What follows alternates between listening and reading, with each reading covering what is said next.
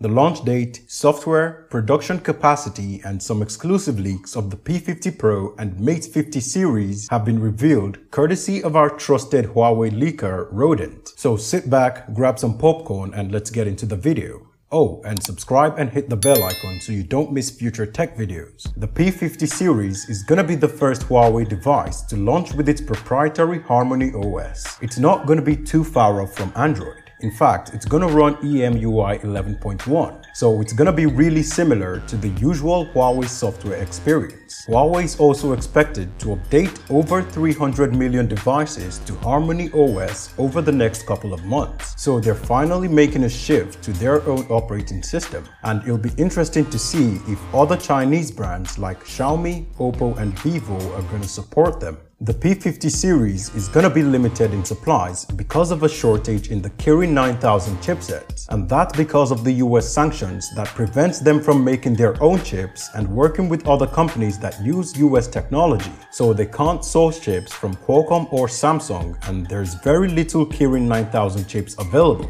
So they're gonna make only 3 to 4 million P50 devices, including the base P50, the P50 Pro, and the P50 Pro Plus. The Pro Plus is gonna be the weakest when it comes to availability, according to Rodent. They also said the China launch event is on the 17th of April as previously reported, but specifying that it's a China launch might mean there's gonna be a separate global launch event on a later date like Xiaomi does, but that's just a speculation.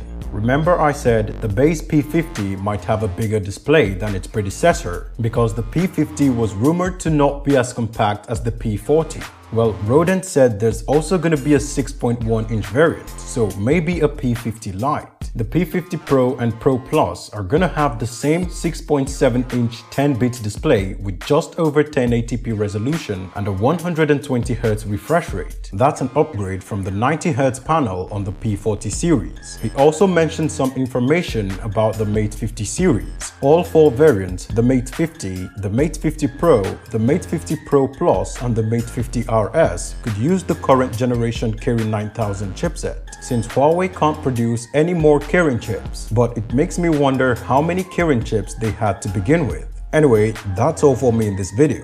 Thanks for watching guys, see you in the next one.